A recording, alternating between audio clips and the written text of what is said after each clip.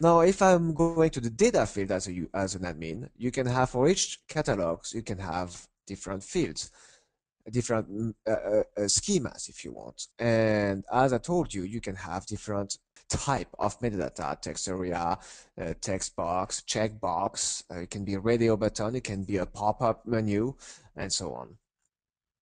Below, you will have also a filter of embedded metadata. So you can certainly automatically import EXIF, IPTC, and XMP metadata.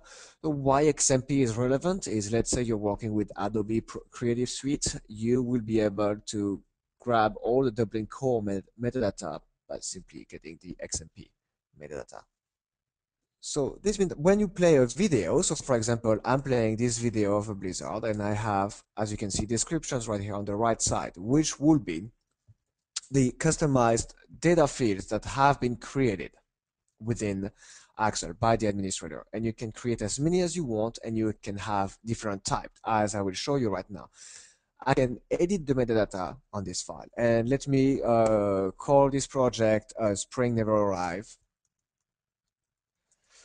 And description blizzard, keyword snow pine tree, and I will say, as you can see, I have a checkbox, and I will hit save. All this information will now be shown right here on the right side. As you can see, I have my checkbox, I have different information that I wanted to have. Now, if you're dropping 2000 files and you have to do it on the 2000 files individually, that will not be good either. What you can do is that for example, you can see that here I have always the same file. So I have different assets that are representing the same scene. And I'm going to select all of them. And I can add any of them. In reality, they don't have to match. They can be any asset. So you choose the asset that you want to. For example, I take this one. There is also water. And I can edit the metadata on this group of file.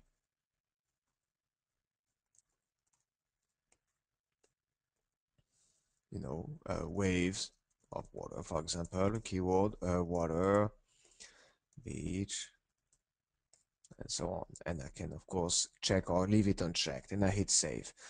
And so now this information will be saved. I just click on this one. I have water, wave of water, and so on. And I go back. And so if I unselect, now I have all of them. And if I unselect them,